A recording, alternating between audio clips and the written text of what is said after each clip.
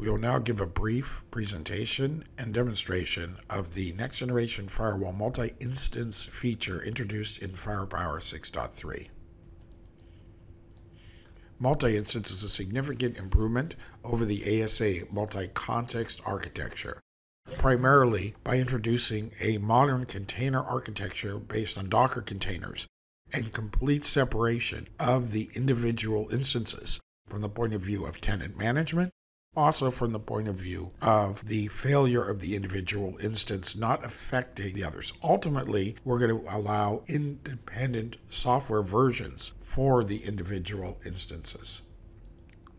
Compared to multi-context, the number of instances is limited. This is because we have hard partitions of the resources, including the CPU's memory and disk resources. The exact number of instances depends upon the model of security module utilized. We offer many interface types. In addition to the management and eventing interfaces, we can have various data interfaces. These can be port channels, entire physical interfaces, or sub-interfaces. Furthermore, these interfaces may be dedicated or shared between instances. High availability is supported in this release. One or more of the instances on separate chassis can be formed into high availability pairs.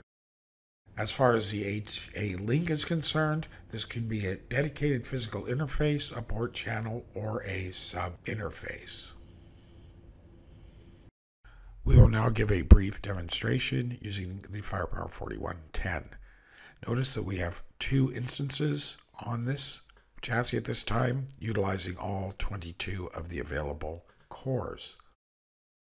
In the interfaces page, we can create sub-interfaces and port channels. These can be shared or dedicated. In the Logical Devices tab, we see that we can edit the logical devices. This would allow us to add and delete interfaces,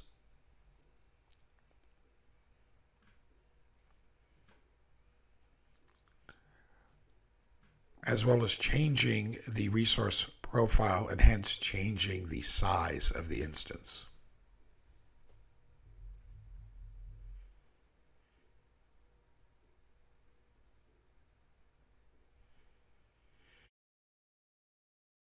Resource profiles can be created at will and can use various numbers of cores based on the platform. Here we see the details of the instances, including the resource profile and interfaces.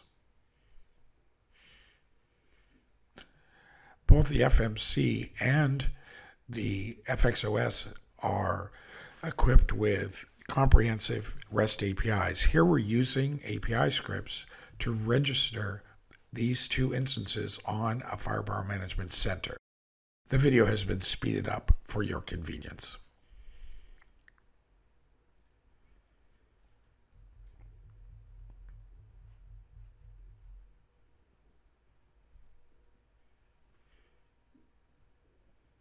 Note that the FMC has information about the chassis, and this allows us to put restrictions such as forming HA pairs only on devices on separate chassis. We will now use the FXOS API to remove these instances and reinstall them, thus demonstrating that the systems can be bootstrapped entirely using the REST API.